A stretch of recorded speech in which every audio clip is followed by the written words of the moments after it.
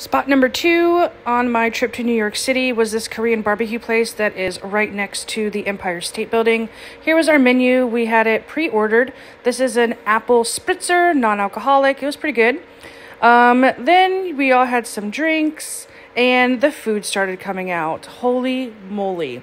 These noodles were absolutely fire, as well as these scallion pancakes.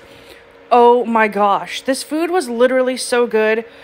We did end up going out afterwards, but everyone was so full. These dumplings, again, another fire dish.